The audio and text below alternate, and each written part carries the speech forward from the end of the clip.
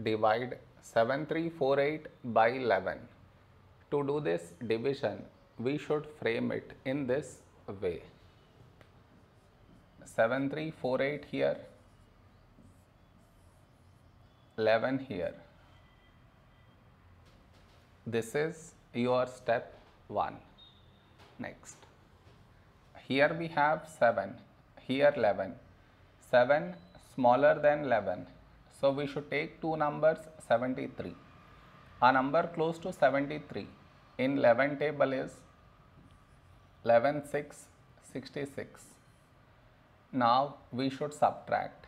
We get 7. After this, bring down the beside number. So 4 down. So 74.